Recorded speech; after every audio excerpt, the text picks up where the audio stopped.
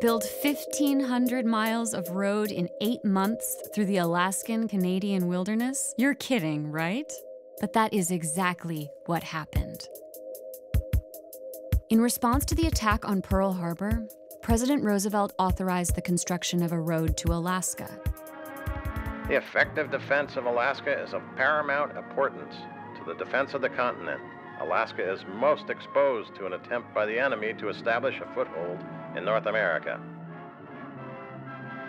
The following year, after basic training in construction engineering, 11,000 men shipped north.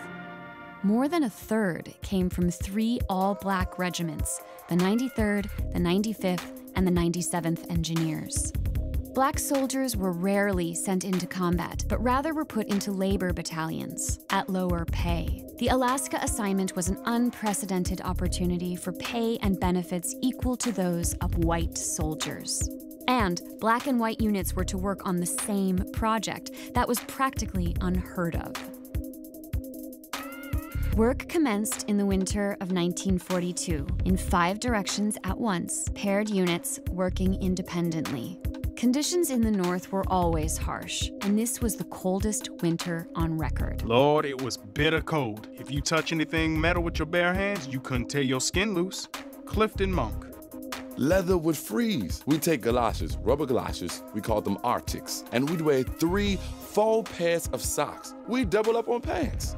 Corporal Donald Nolan. For months on end, I couldn't get a real night's sleep. I had nightmares I was freezing to death. Unidentified soldier. Summer wasn't much better. Trucks sank in melting permafrost, and giant mosquitoes dive-bombed in droves. The Black Engineers faced other challenges. General Simon Bolivar Buckner, head of the Alaska Defense, ordered the black soldiers confined to camp so they wouldn't socialize with locals.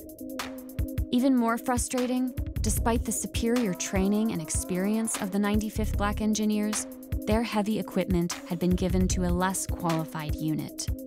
As a crowning blow, the Black Engineers were then supposed to improve the safety and durability of a road built by that same white unit. To build morale, their commander gave them a challenge: build a bridge over the fast-moving, 300-foot-wide Sicannie Chief River. This is going to be difficult. Take at least 5 days, maybe more. Are you up for it, men? Piece of cake. Oh, bet my paycheck we can do it in 4. Yeah, man. Sure we can do it. Using only hand tools, they prepared the beams and plunged chest-deep into the freezing water to set the trestles. Working round the clock, they finished ahead of schedule. Work on the highway continued. 8 months after construction started, the road was complete. Many in the military had doubted African-American engineers were up to the job. I took a part in building what was considered one of the greatest engineering projects during the last century. Some people said it was second only to the Panama Canal. And we did it in record time before they said we could do it. It's taken 63 years for those people to realize that they had the best crew of men that they could have selected. After the highway's completion, many of the Black Engineers were sent to active duty in Europe and the South Pacific, where they again performed superbly, negating the argument that African Americans were unfit for battle.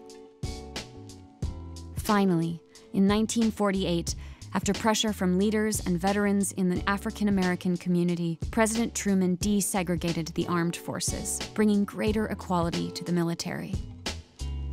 But racial discrimination was still very much alive in the rest of America.